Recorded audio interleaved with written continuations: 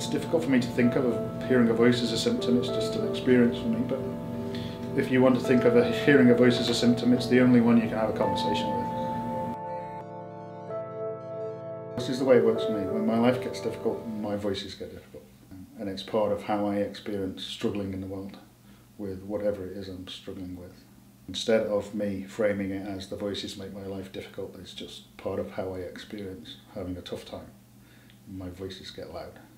The voices change.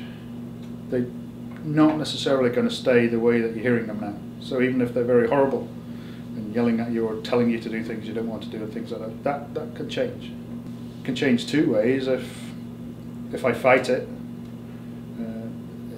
they're probably just going to yell louder. And I've experienced that, and that can work for a while.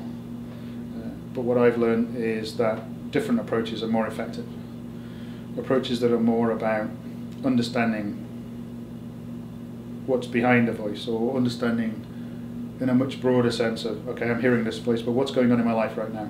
That it might be an indicator of something I'm struggling with. And if you can start to focus on that, then it can really start to shift things and get beyond the pain and perhaps the anger or whatever emotion is coming through in the voice. Try to get beyond that to, how might this be useful to me?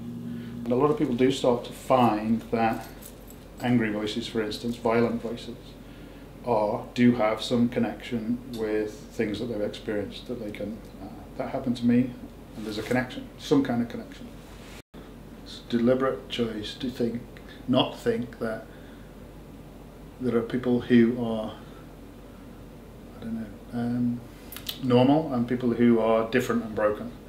Because that's the thinking that we have. If somebody hears voices, therefore they must have schizophrenia. It's just nuts. We're all different. We all have different experiences. And sometimes those experiences can be scary and difficult to live with. But fundamentally, we need to stop expecting doctors to fix us. That's that part. And as doctors, you know what, doc? It's a lot easier when you take the position that it's not your job to fix me.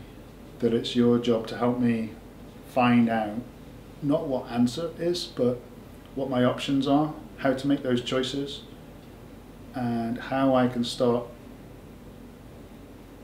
to steer my own course.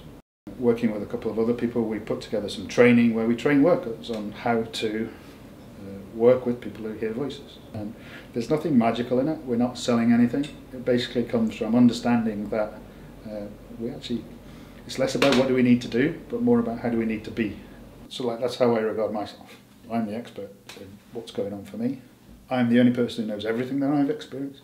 I don't understand it all, but I use the expertise of other people to help me make sense of that. I learned to understand how, when that voice is talking to me that way, it's somehow a piece of information that might be useful to me. So how do I use it? Mm-hmm. And you shift your focus from feeling helpless to, how do I use this information? Then it starts to, well, there's no limit to where it can go after.